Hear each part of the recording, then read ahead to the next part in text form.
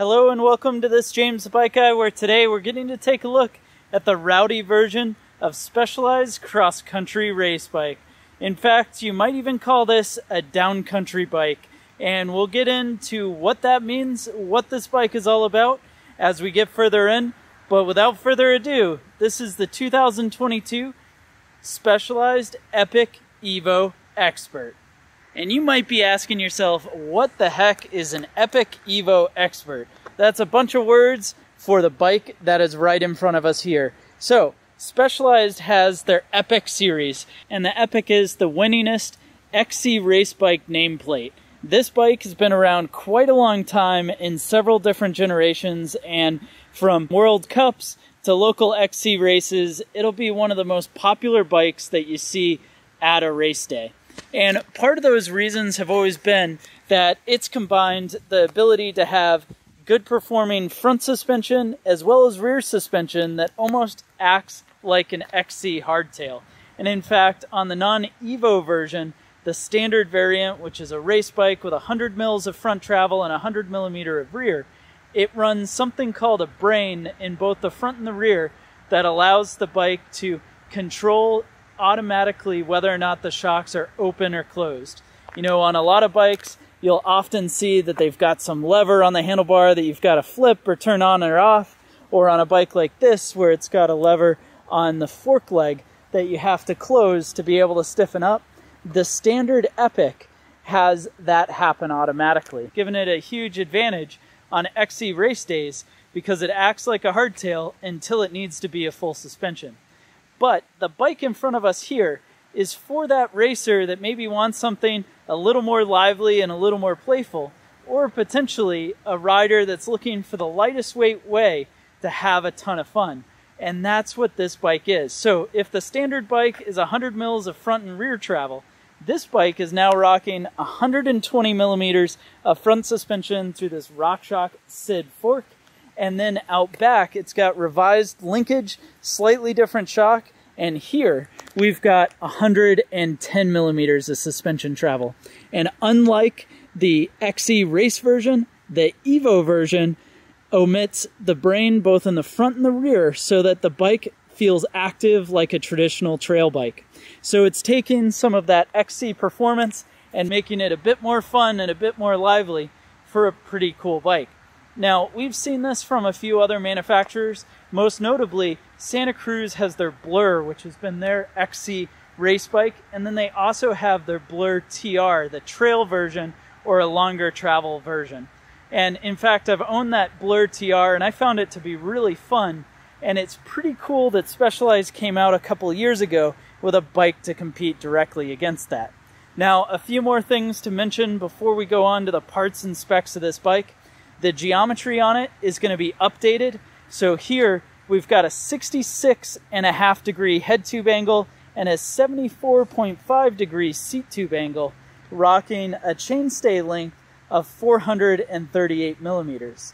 Now, compared to the standard bike, the chainstay is 5 millimeters longer, and we have a head tube and seat tube that are 1 degree slacker compared to that standard bike, which means that this should descend better. The bottom bracket's actually a touch higher too, which is going to make it maneuver quite a bit nicer. And in fact, all these Epics come with a 11M carbon frame. So you can't quite see the branding underneath that SWAT cage we'll get into in a bit, but this is a full carbon fiber frame front end as well as rear end of the bike. And it's the same frame that you'd get on the S-Works version. So this being an Expert, this means this is middle of the road in the carbon fiber lineup, which is the only frame material the bike comes in. And then they have their top end variant, the S-Works, which has the same frame, but of course, quite a bit nicer parts. And on that note, I think it's time that we start checking out the parts on this Expert version. And to first dive in with the Expert version, let's talk about the suspension componentry. So this bike, of course, being a 29er with 29-inch wheels, has the RockShox SID front fork, which features a Debon air spring. So of course, it's air adjustable to your weight and your riding style, which is great to see.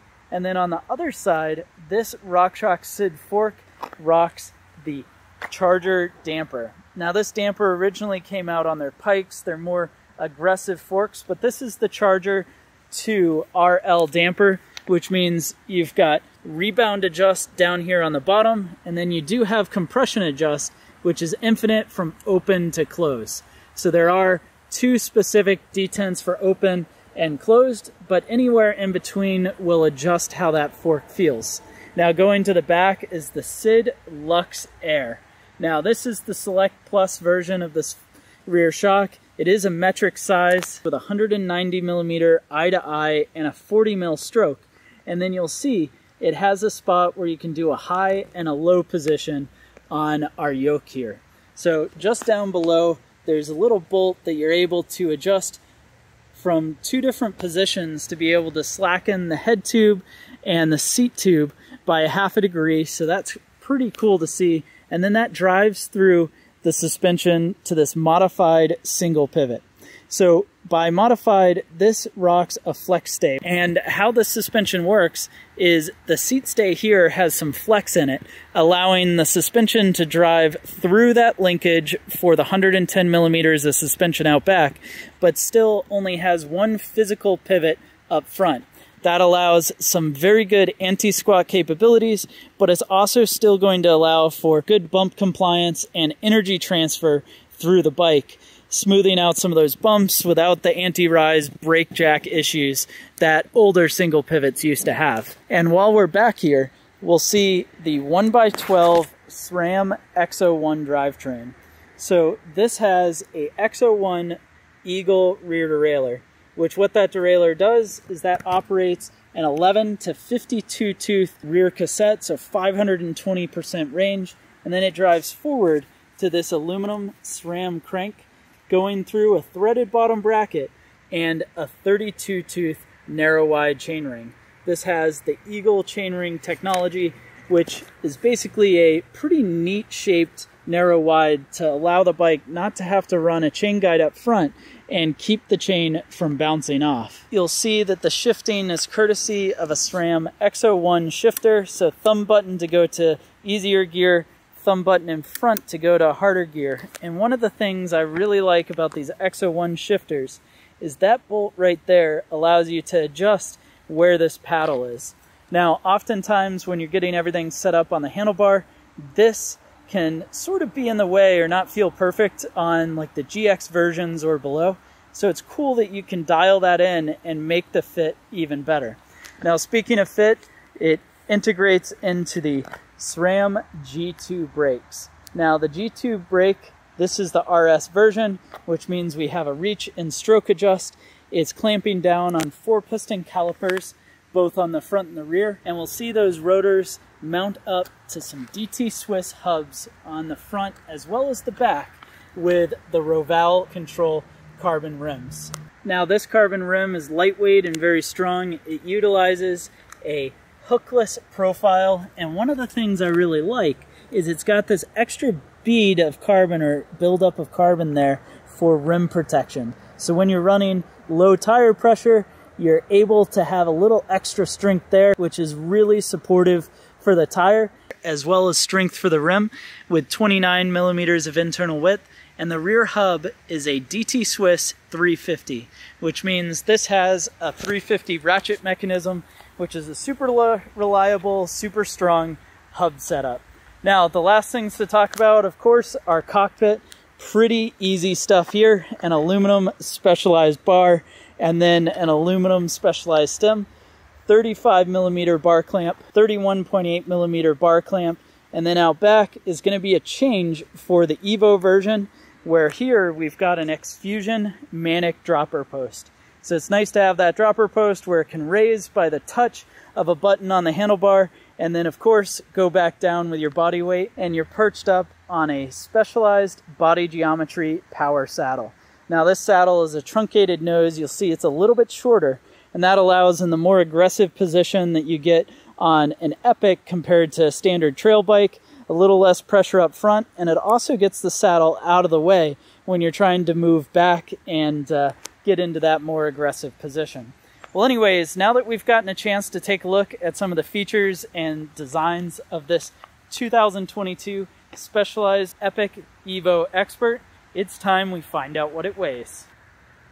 The actual weight of this Specialized Epic Evo Expert in a size small is 25.42 pounds. Thanks so much for joining me to check out this 2022 Specialized Epic Evo Expert. Go ahead and let me know your thoughts on this bike down in the comment section below. While you're at it, be sure to hit the subscribe button as well as browse the channel to see more videos like this to check out as well.